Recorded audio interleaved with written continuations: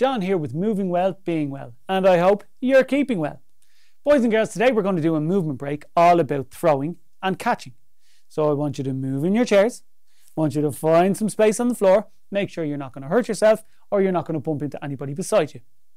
For this game, we're going to be doing some catching. So you need to have an object like a rolled up piece of paper or a hat or a pair of gloves put together, or in my case, a scarf. Now maybe your teacher has a beanbag or a balloon that you could use, but I'm going to give you a few seconds to pause this video and get sorted.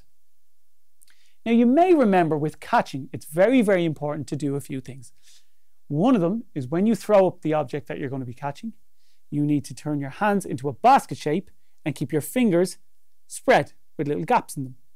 It's very important also to follow the object with your eye so that you can catch it.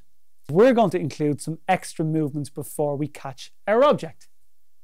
First one we're going to do is a simple clap. Throw up, clap, and catch it. Let's try that together. Here we go.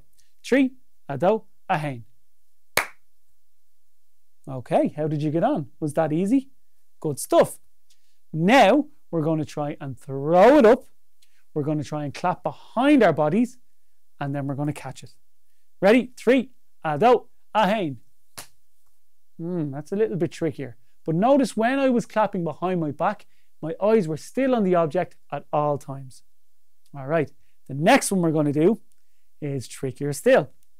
We're going to throw up our object, we're going to tap our knees, and we're going to catch the object again. You ready? 3, a do, a hain. Okay, not bad.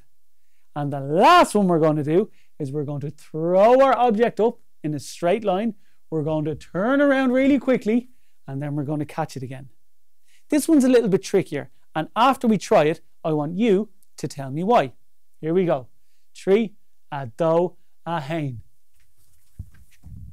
Oh, that was close. Now that might take a bit of practice before you get it right. Why do you think we found that one harder? Well done. When we threw up the object that time, we weren't able to keep our eyes on it because we had to turn around. And unless you've got eyes at the back of your head, there's going to be a few seconds where you can't see the object. That's what makes it so much harder. Okay, let's give this a go. I am going to tell you what to do before you throw it, and you have to try and do that action. So we're going to start with a clap to the front.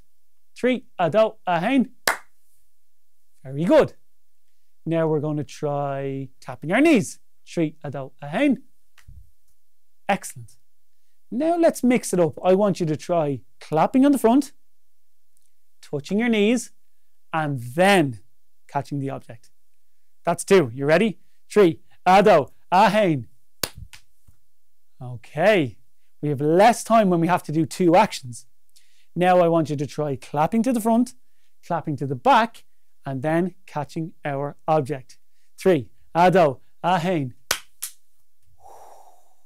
That's a tricky one. Let's try that one more time before we move on. 3, a do, a hain. Very good. Now, let's try the twirling one more time, because that was the one that I found most difficult.